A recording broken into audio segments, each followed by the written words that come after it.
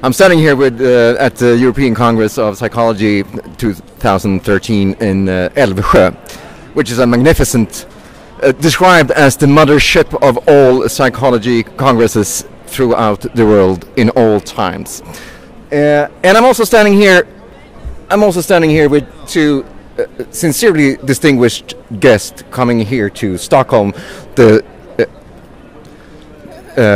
very capital of Scandinavia, as they say.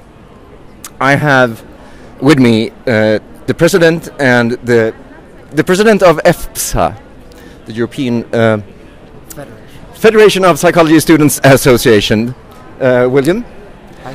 Hi. And also the chief, the former president. The former president of Psykologstudent Sverige, PS helt enkelt. And nowadays, External Relations Officer. Suck on that.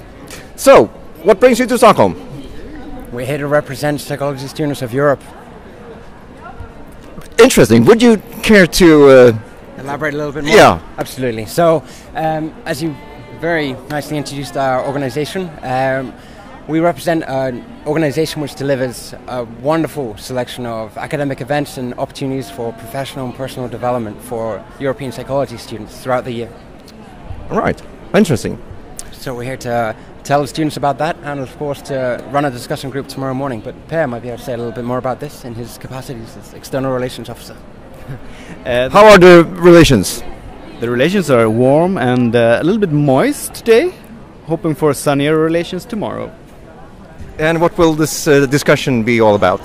The discussion will about how we can use our psychological knowledge to make a social impact.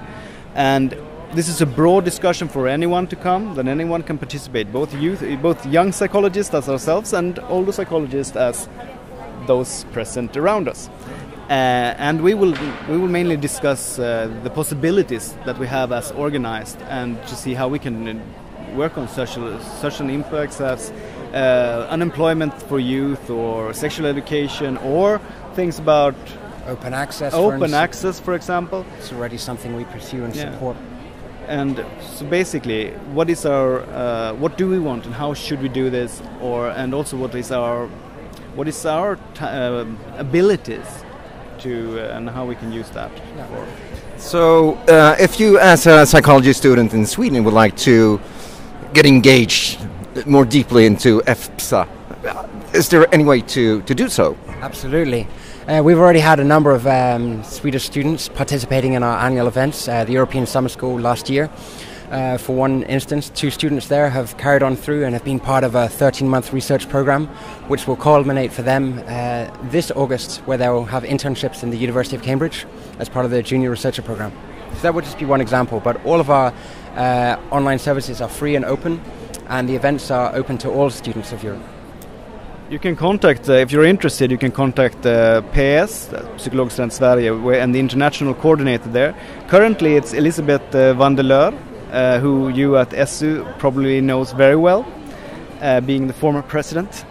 And she will take care of that contact, and you can also get in, start taking up an office in EFPSA. We have a numerous branch of, we have 80 people, students, working for us during the mandate.